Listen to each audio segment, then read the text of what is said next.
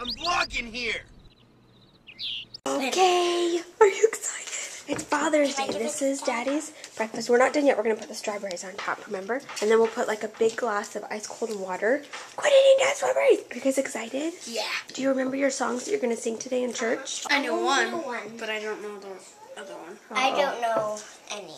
You guys, come on, this is your debut. This is your Father's Day debut. Huh? Sing the song I No, know. you're going to do it later for the camera. Yeah. Wait. Okay, do you guys want to see what we got him? I'm not going to show you what it is yet. You have to wait until he opens them to see what they are. Yay, balloons, world's best dad, yeah. What do you guys think? Do you guys think that balloon is correct? Do you guys have the world's best dad? #1 world's best dad. Actually, Zero's the hero, so he's a Zero's world's best dad. That's the first one. Really? Hear that, honey? You are Zero, the world's best dad. It's Zero is a hero. Zero is a hero? Okay, cool. Princess Tart said it. Means it's true. Hey, are you ready? Are you ready? Let's do this, baby. Hey, Rock Tart, come on. Come on. Underwear boy. No, hurry, come here. We're going to give it to Daddy. He's asleep. Morning, honey. Morning, Dad. Happy Father's Day. Happy Father's Day. This is breakfast in bed? Yeah. And he's biting my hair. Ow. And hair biting in bed, too. Happy Father's Day. Hi. Father's Day. Good morning. What do you tell your dad, you guys? Thank you, buddy. Happy Father's Day, Dad. We love you. We love you. Give Daddy kisses, Rock Tart. Ever. Give him kisses. I would give you. Oh, he's just going to eat your breakfast for you, okay? Rock Tart, he's gonna put one in my mouth. Thank you, guys. That looks delicious. Here, wow. let's give him heavy. I'll have this. She's like, okay, it's heavy. Just take it. Happy flipping Father's Day. Here, go put it on the thing for him. I want you to Put feed it it to on me. like the basket. Set it right here. Hey, Zikio.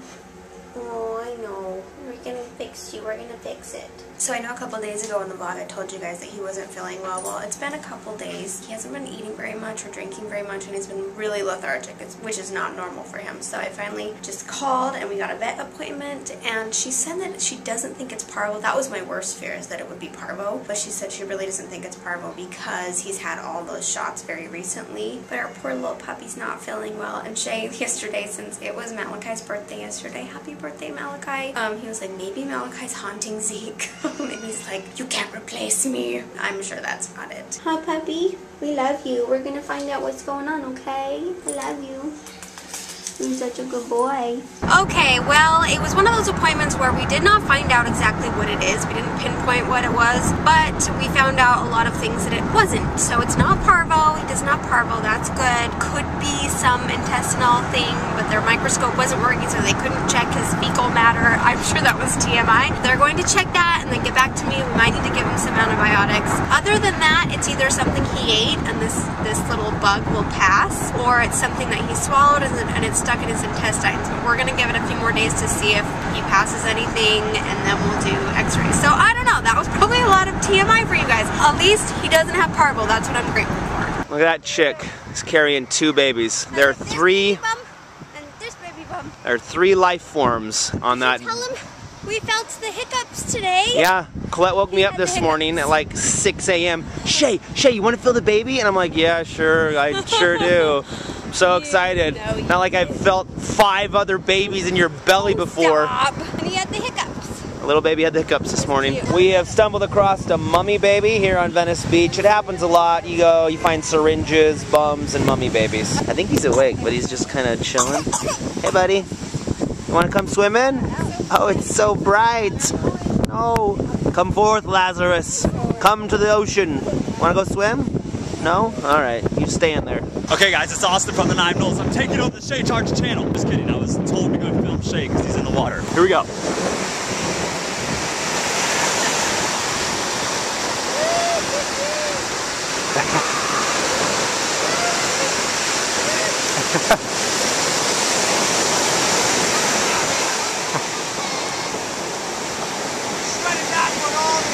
Oh yeah! You guys gonna hop in?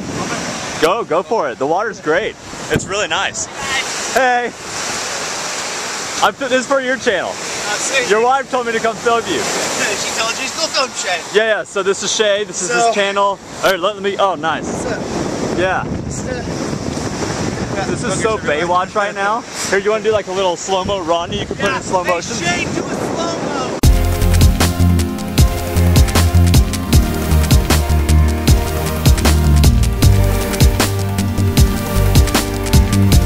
I'd make out with him. No, I wouldn't. I would never do that. Prove it. Oh, no, I don't want to make out with him. Oh my goodness! You're burying my children? We only have to deal with 2 of them now. Seriously, we And can their get in our heads. car and drive home and they wouldn't be able to get out. Can I get out now? You can try to get out. Hold on. Let me put 50 more pounds of sand on top of you. How does it feel? Does it feel comfortable though? Like a blanket? Relax. Just relax. Especially when I do this. I'm not seeing any movement. Wait, are you guys trying? Yes, seriously. Get your camera and let's take a picture.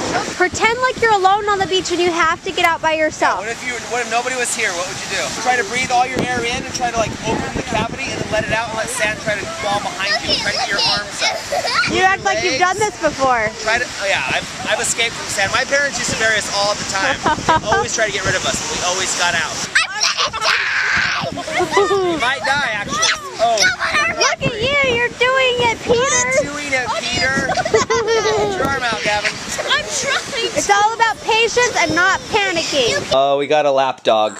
Is that comfortable there, Suntard? And he's right there. Zeke just sits wherever he feels comfortable, which is normally on somebody's lap. Oh. He has no idea what a large, obtrusive... He poked my eye with his foot. Well, punch him back, dude. Still a puppy. Don't punch him. Oh, that's bad fathering on Father's Day. I did some bad fathering advice on Father's Day. Not the first time. Oh, snap. Okay, I'm going to tell the kids a story. You guys want to hear a story? Okay, so it's Father's Day, and I'm wearing my Captain America shirt and my brand new hat that I got for my Father's Day birthday, and ABC gave me this. I like it. And then Rocktard, when he saw me, he's like, "Oh, Dad, Captain America!" And he So goes, thinks, "Oh, cool, Dad." "You like my Captain America shirt?" Where's your clothes again? I'm not sure if you're familiar. And then This is you my son, sound that Rocktard. He black doesn't wear clothes.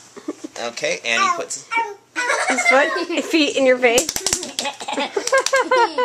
Okay, so the kids, I don't know why they said they want to know a story about a time when I lied. Where did that come from? You Is that you? said my mom was teaching my primary class today, so she was talking about lying is not good. Yeah. I'm like, Dad, can you tell a story when I was lying? And I also asked She asked Mom. me too, but I couldn't think of any because I'm a perfect child. Right. I'm sure that's the case. And I said, I'm not going to tell them about when I lied because then they're going to grow up and be like, well, Dad lied, so it's okay. So I'm not going to tell you guys. I've always made good decisions in my life. Nah. Why do you want to hear about when I lied? Because I want to know stories. I like stories. Like, if you teach me the lesson, then I will learn not to do it. Amen, sister. Give me 5. What's the saying? What is it? Something like a smart man makes a mistake and learns from it, but a wise man finds a smart man and learns from the smart man's mistakes. You guys have heard all that saying, right? Is that how it goes? No? Never heard it that way, but I get what you're saying. Anyways, you have the wise way to learn things is from other people's mistakes. Okay, I'm gonna tell you guys about the story. One day, I wanted to go skiing. I was like a junior in high school, and I loved skiing. It was my passion. There's a naked baby now. Gosh. You have to sit there, stay Well, there. I have to save the nakedness from being exposed. It's harder to tell these stories when the camera's on for some reason. Okay, just tell the story. Okay, here's the story. When I was like a junior in high school, I wanted to go skiing so bad, and I loved skiing. Skiing was like my passion. I felt like I was like spiritual about skiing. Like I was one with the mountain, and I was pretty good at it. Not gonna brag, but I was probably like the best one at my school. Anyways, so I asked my mom one day if I could go skiing, and she said no. Come here, I'm telling a story. So I asked my mom if I could go skiing with my friends, and she said no. And I was like, Mom, come on, tomorrow's gonna be a great day. They're having like this deal in Salt Lake, and I want to go so bad. And she's like, no, Shay, you've missed too many days of school. You're not gonna skip another day of school to go skiing. So I was like, Mom doesn't understand Why me. did you miss school? What do you mean? Why did you miss a couple of days of school? Because I'd gone skiing. Like, she had let me skip a couple days of school to go skiing.